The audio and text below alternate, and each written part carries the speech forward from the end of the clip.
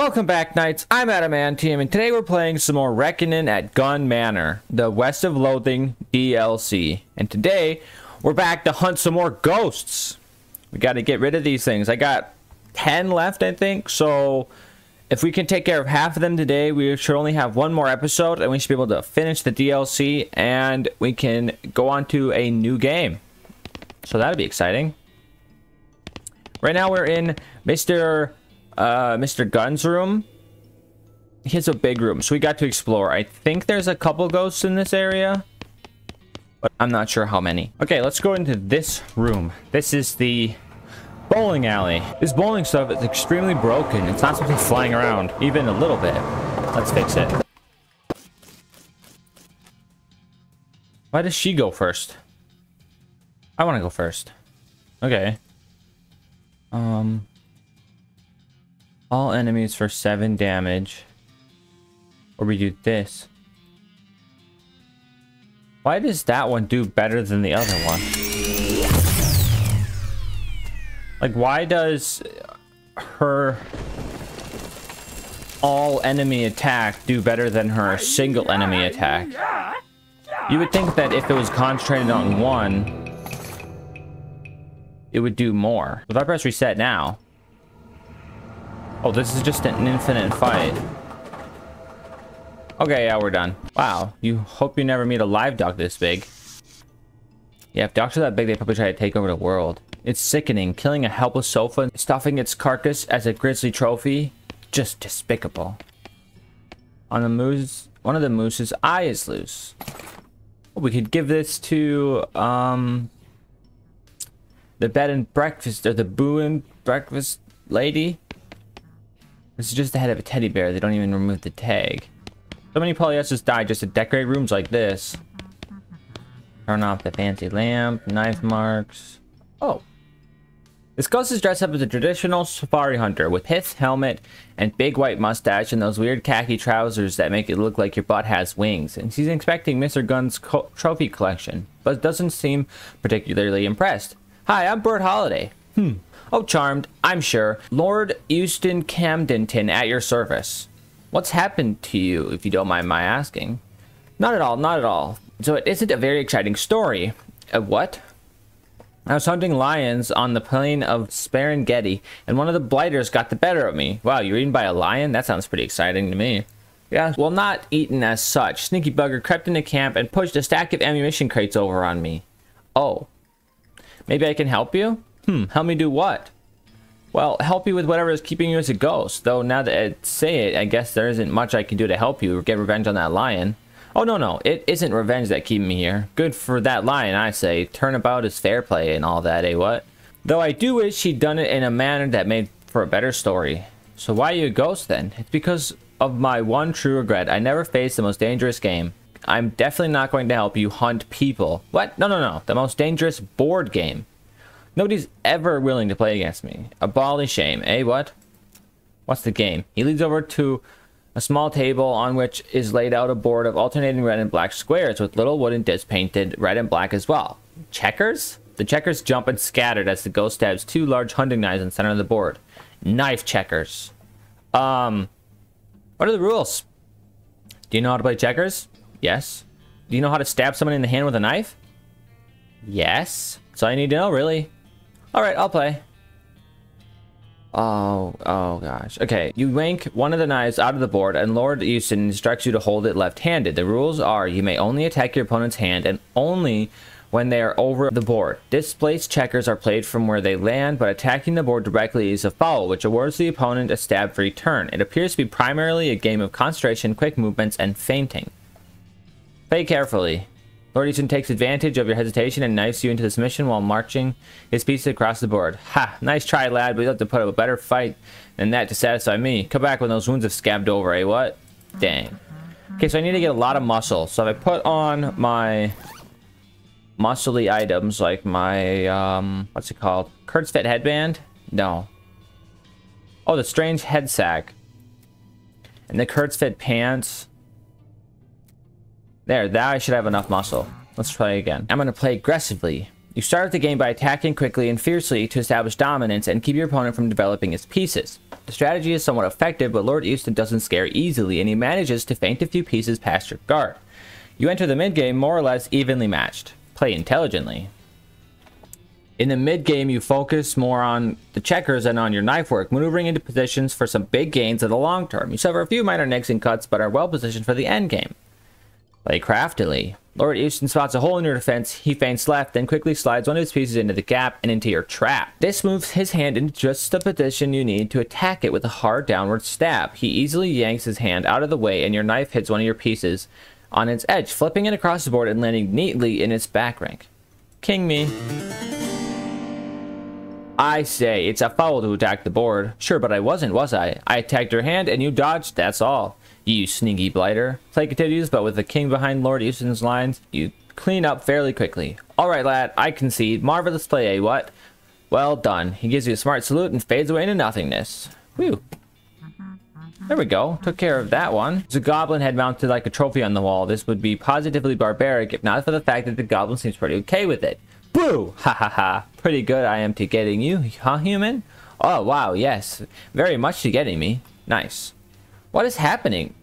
Did happening to you? Did Mr. Gun hunting you and to cutting head off? No. Mr. Gun, a good human man, is being very friends. Inside one of his bowling ball bags, my spores to growing, only headroom. Mr. Gun to finding me and hanging me up here for to chatting with. Great guy. Wow, weird. So he's only a head and he just lives here? Huh. Well, that seems pretty boring. I'd be so bored.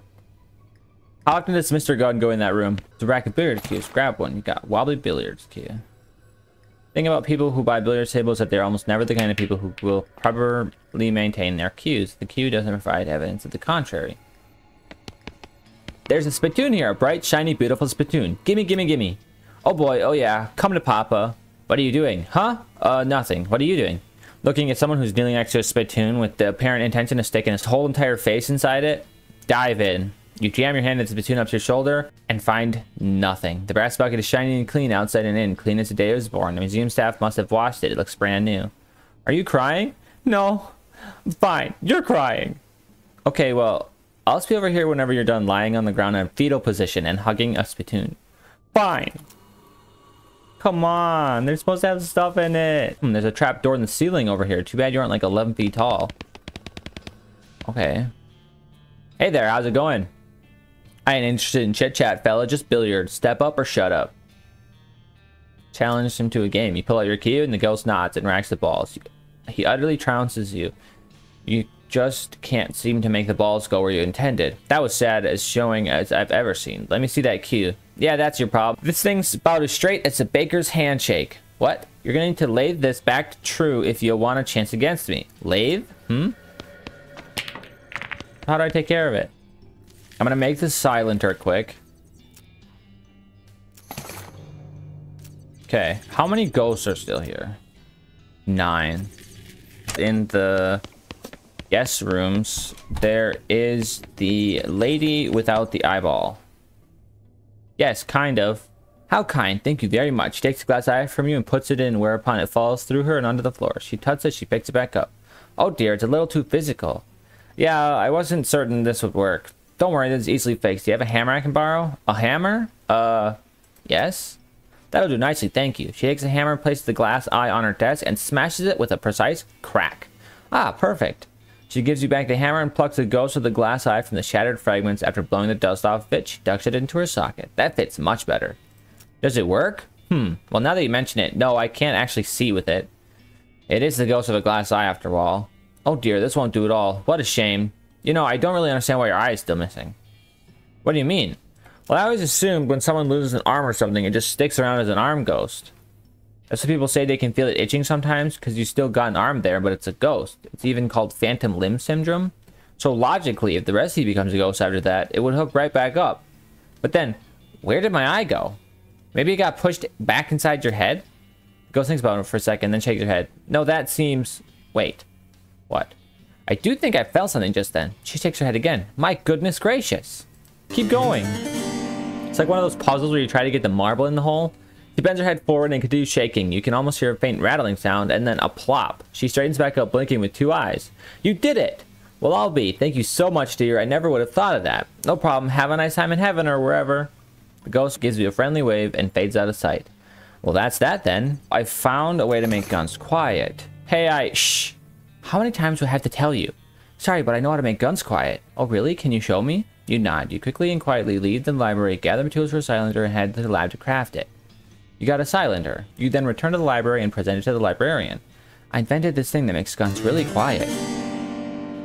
Oh, how marvelous. Finally, I can rest in peace knowing that libraries will now be safe from the noise of gunfire. It's only in an atmosphere of quiet that true joy there lives. Bertrand Russell. And with that, she dissipates into nothingness. He isn't famous yet. Well, whatever. Okay, so I need to find dueling banjos. You have 2 books you can put back. You find the shelf where dueling banjos belong. I put it back. The previous shelf is entitled Duel Law, which seems to be about legal issues surrounding dueling. You never know when it's coming in handy. Duly noted. Okay, so I'm guessing I have to put back... Oh! Find the shelf where Fun Law belongs and put it back. The next book on the shelf is entitled Gun Law, which might be even more entertaining. Okay, well... I'm gonna read basics of gun law. You learn basically everything there is to know about gun law. Now you can be the prosecuting attorney and defense counsel in addition to judge, jury, and executioner. Put the book back on the shelf. Now, what about dual law? Okay, so I read this then. You learn about tending to dueling. It turns out when 2 guys want to murder each other in a fair and reasonable manner, things get legally tricky. Okay. Objection. Huh? What are you objecting to? Your face! Overruled. What's your problem anyway? Bah, it's legal stuff. You'll never understand. In fact, I think you'll find I'm quite conversant in the finer points of our justice system, particularly as it pertains to guns and gun-related activity. Horseradish, you're all trousers and no briefs. Oh yeah? Well, just try me, smart lady. Fine. Obviously, you aren't going to leave me alone, so just ask your questions. Ahem. I'm Bird Holiday. Speaking for the record, state your name, occupation, and cause of death.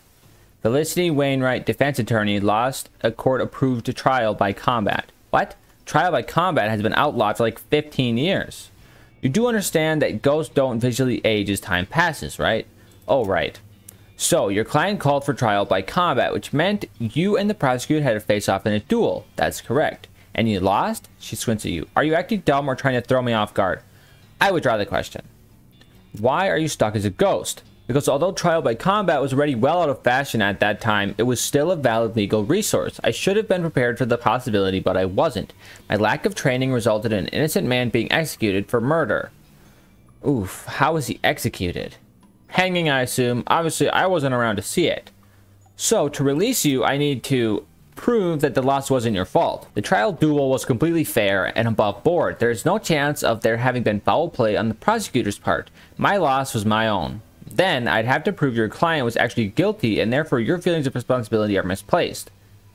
The look she gives you is hard and cold. Look, you think you know a thing or two about the law. How about you tell me the first rule being a defense attorney? Don't refer to the gal as a weird little hammer. You have to trust and believe in your client. If you don't believe your client is innocent, you'll never convince anyone else he is either. So if I want to convince you he was guilty, you'll have an uphill fight, fella. You're essentially playing prosecutor here. Alright, tell me about the case. My defendant was Matthew Guilty McCready, accused of the murder of Victor Vic Timsbury at noon on June 18th, 1878 in Reno. I have some questions. Go ahead.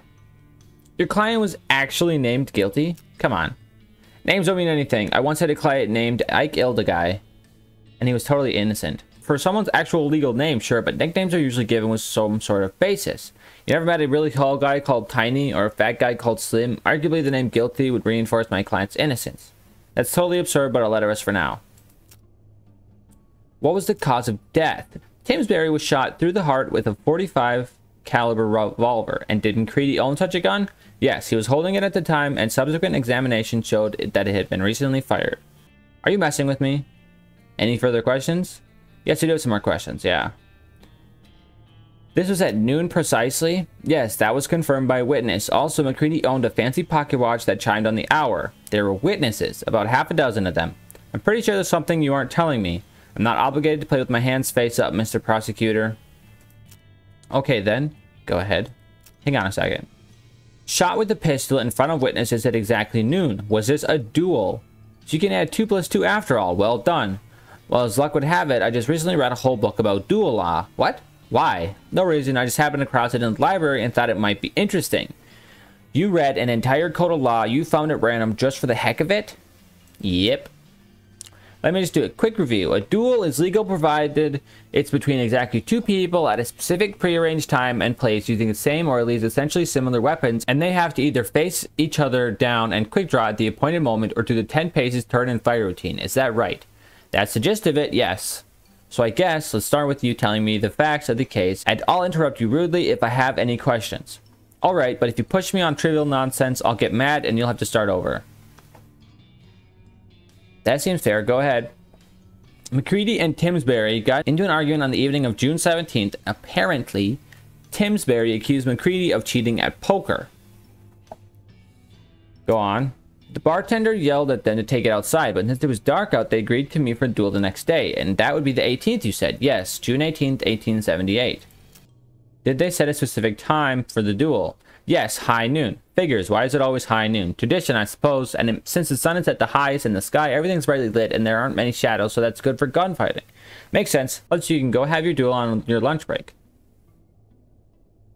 What happened next? Well, the next day, they both showed up shortly before noon and squared off about 30 feet from each other. When noon struck, McCready fired fast enough that didn't get his shot off on account of having his head shut off. That's pretty much the long and short of it.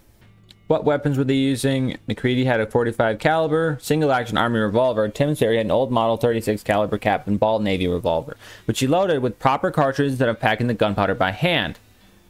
Objection. Those are significantly different weapons. Are you kidding me? They're both pistols. A modern cartridge revolver versus an antique cap and ball loader? Ridiculous. That antique was in production until 1873 and was considered one of the most reliable and popular 6-shooters in the territories.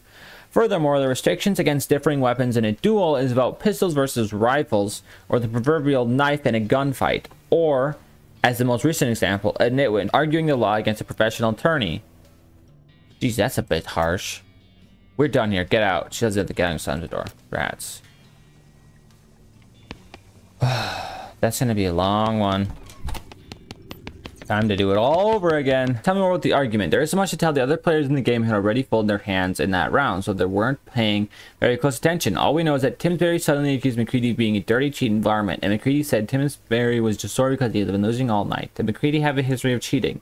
He's been accused of it once or twice before, but Reno's a gambling town, and he hung out in the rough part of it. Getting accused for cheating by a sore loser when you're on a lucky streak is par for the course. But if McCready had a history of cheating, it would be irrelevant, because the reason for the duel is immaterial to the legality of the duel itself. Motive isn't an issue here, but remember how I warned you about ticking me off with stupid digressions? This is an excellent example. Fine, fine, what happened next? The bartender yelled at them to take it outside, but since it was dark, they agreed to meet for a duel the next day. Okay, I have a question. Why didn't they just fight right then? Because it was dark. You can't have a gunfight in the dark. No, I get that, but they could have just had a regular old fist fight. They were mad enough to shoot each other to death, but not to punch each other. Well, without getting too psychoanalytical, these guys were gunfighters. I mean, they counted that as a significant part of their identity. Fighting without guns was not just outside their wheelhouse. They considered it a waste of their time and talents, like asking a fancy French chef to make you a grilled cheese sandwich. He fired exactly at noon. Yes, as soon as the church bell started ringing. So McCready fired as soon as the church bell struck noon. Yes, that's what I just said. Have you got a point to make, or are you just stalling for time to think? Objection. God, what the heck? McCready fired at the wrong time. What are you talking about? He fired at exactly noon with the church bells. There are witnesses. That's right, he fired at clock noon, but the duel was set for high noon.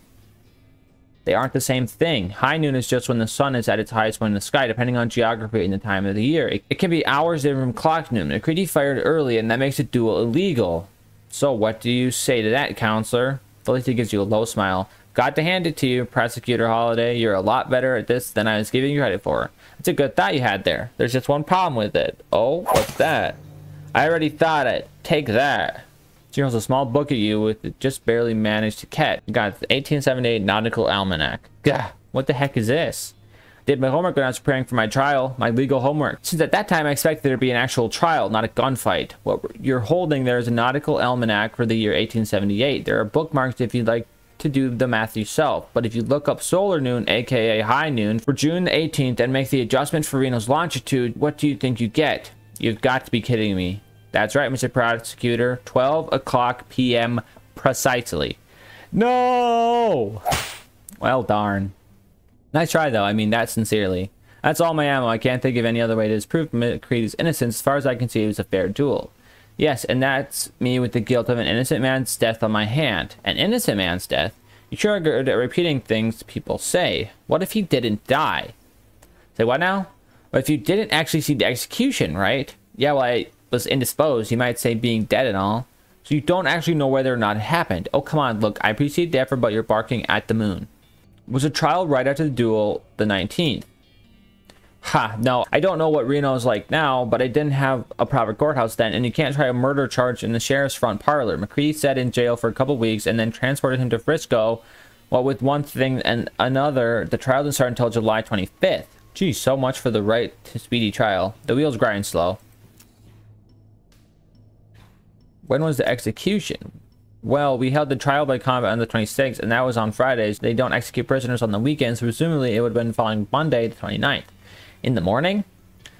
While we're setting up the gallows and letting a crowd gather, they usually happen in the afternoon, around 3 typically. McCready was a gunfighter through and through, and by that I mean he is an adrenaline addict, and dueling was his needle of choice. Hell, if you told me he had evidence that he cheated at poker with the specific intent of baiting people into challenging him to duels, I wouldn't be at least a bit surprised. He was a sly one. Person's off on the sides. I make him sound like a real devil. That's not fair. He was smart and charming. Could have been a good man if he'd chosen an entirely different life for himself. Well, I recall he had a real good head for numbers. He told me that he never got a date and every man he ever killed. He remembered to pour a beer on their grave on their birthday. Well, that's nice. A nicer birthday present would have been not having killed them in the first place, of course. Yep. Why did he invoke trial by combat? Assuming he was innocent, why would McCready invoke trial by combat? His case was pretty straightforward. A duel only worsened his odds. I was mighty surprised, let me tell you. The only thing I can figure is it was his damn fool sense of gunfighter's pride or something like that. It was the only form of justice he was willing to submit himself to. Oh my, this is going to take forever to get this lady to...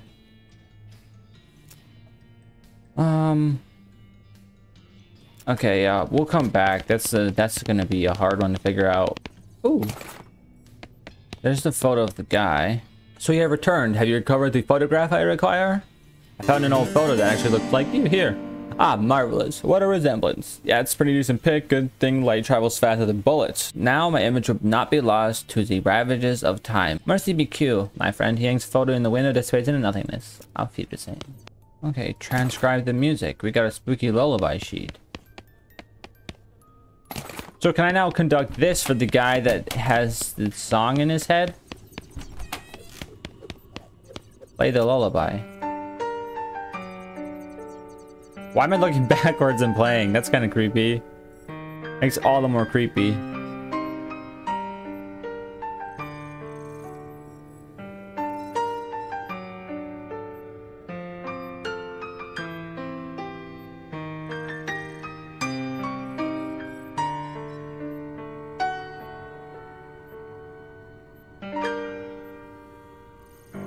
He disappeared.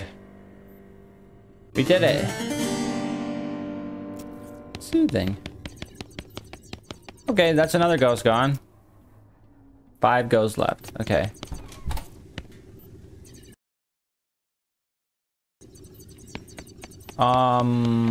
Next.